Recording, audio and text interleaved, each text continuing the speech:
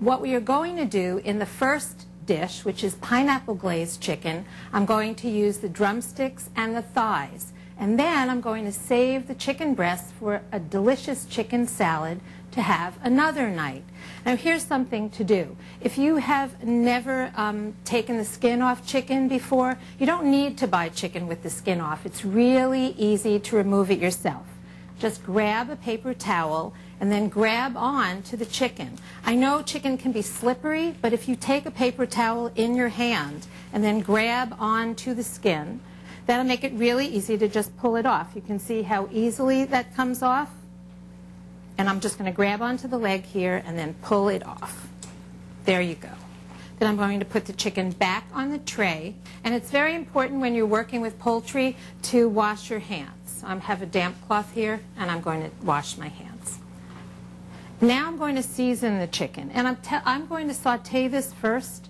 And the reason I'm going to saute it is that since I've removed the chicken, if I just popped it into the oven, it wouldn't get a really nice brown color.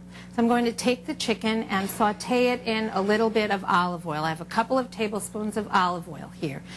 If you're working with oil and you're concerned that it might splatter, what you can do is lift your pan up a little bit like that, tip the oil away from you, then put the chicken in the pan, and then lower it down. And that will make it won't splash at all. And now what I'm going to do is this chicken is going to cook about 5 or 7 minutes. I'm going to turn it so that it gets a really nice color. And you can see this is the color that it's going to get when it comes out of the skillet. I'm putting it on a rimmed baking sheet, then it's going to go into a 425-degree oven for about 20 minutes.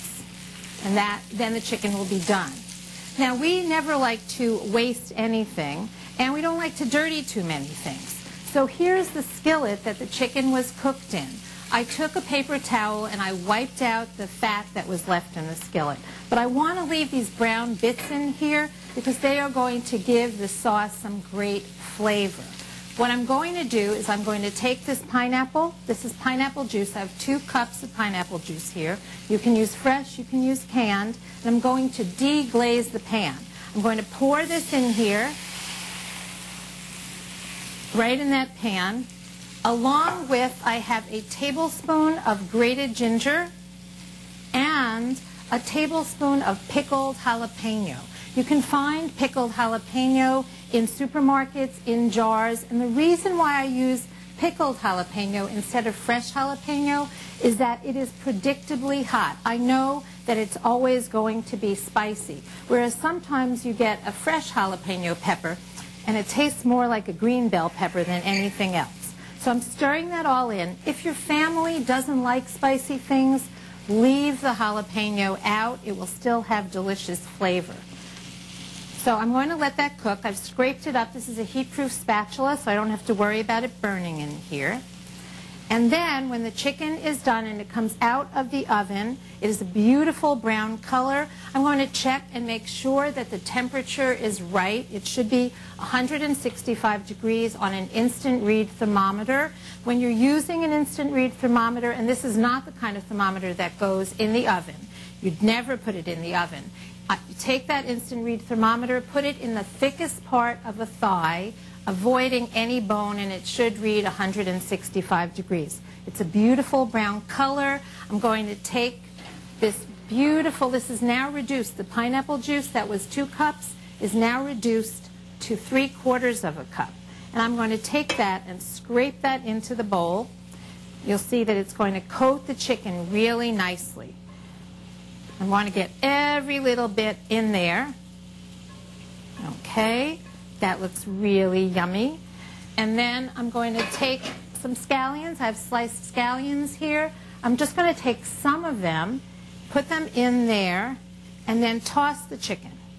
I want it to be nice and coated. This is sort of reminiscent of, if you've had sweet and sour chicken, it will remind you a little bit of that. But it's a really nice dish and really easy to make, perfect for during the week.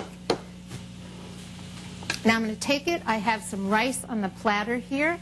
I'm going to take this and put the chicken on the platter with the rice. I've used white rice. If you want to use brown rice, that's okay too. It's really what you like. And there's going to be enough sauce so that you'll get a little bit to go on the rice as well.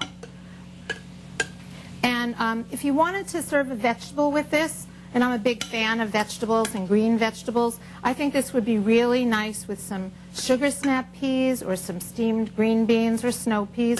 Really, again, whatever you and your family like. So there we have that nice sauce on top of it.